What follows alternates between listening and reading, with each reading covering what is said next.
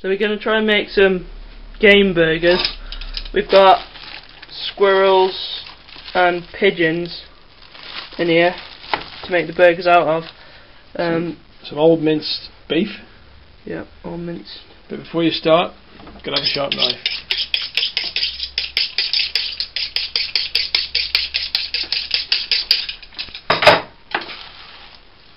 Okay, these are out of the freezer. They've been in the freezer for a while. If anybody's got any secrets about how to freeze pigeon without it going black, we've had some problems with it actually going off in the freezer. We don't quite know why that is. Oh, sharp now.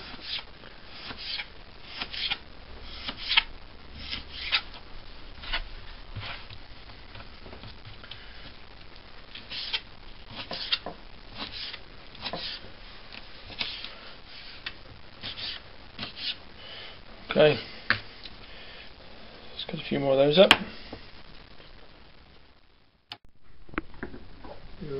Five full pigeon breasts in there. Yeah. As far as air miles go, these are fantastic because these are just shot in the garden.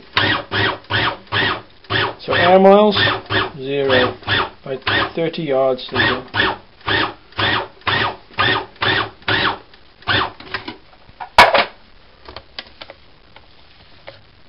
Okay, we don't want it mush. We want some sort of semblance of meat left, so that's probably enough. Yeah. Okay, so in goes the pigeon. A lot of meat there. We're going to mix it in with some minced beef. In this case, we're probably about using, I don't know, a third minced beef to 2/3 pigeon. I'm not sure how much pigeon shrinks. We'll keep that. We've got some squirrel to do later, so we'll keep that for the squirrel. We don't muck about too much with seasoning. So pretty straightforward. Just a whole ruck of mixed herbs. Chop those in. Never measure. And then salt. Not too much. And then a good healthy crack of pepper. And mix it up.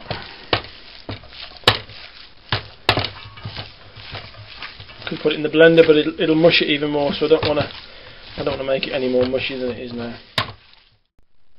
Okay, being game burger, it's not going to be something you buy from the supermarket. So you're going to get little bits of strings of sinew. Get out what you can, but at the end of the day, it's part of the bird. So that's the way it is. And we're going to try just a short little dash of olive oil. Mix that in.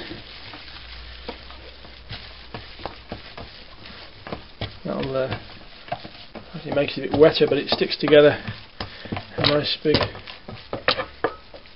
big ball. Okay. What we're going to do now is split them up into burger sized portions because they need to go in the burger press. So we need them, save people squabbling. You want them as much similar size as possible. It's a bit of guesswork, but I think that's about the size that the press is going to take.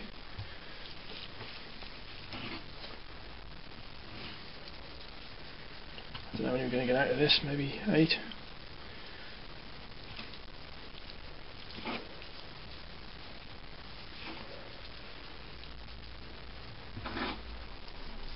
That's a little bit on the small side, and pinch it off another one.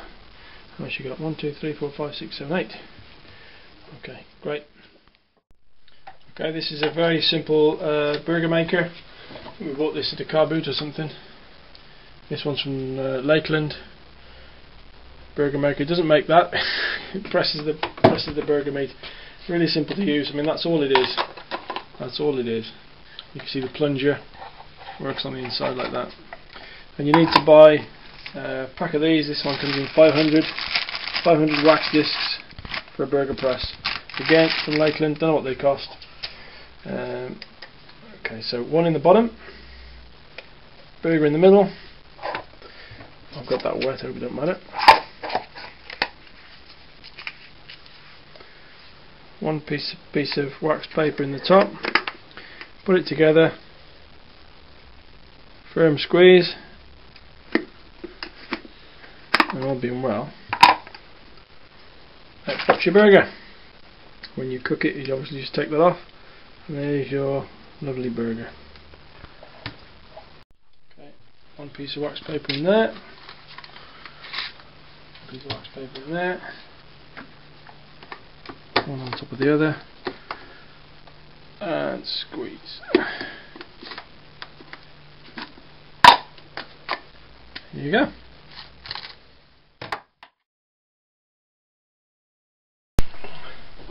Just fill it in this squirrel. Where's the pellet, Roo? In the bin. Is it? Oh, we just found the pellet. That's what the vermin pelted. Straight through him. One little pellet. Anyway, they're a pain. They're an absolute pain to get all the meat off. They should be cooked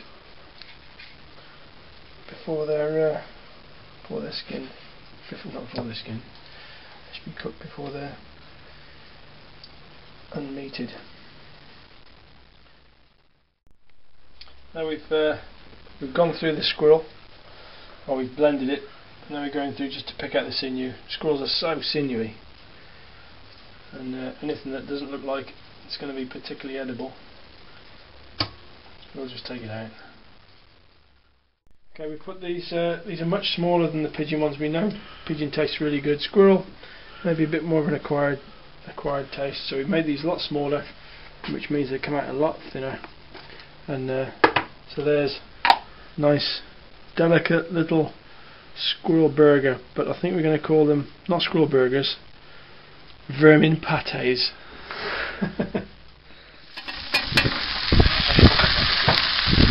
Squirrel. Pigeon.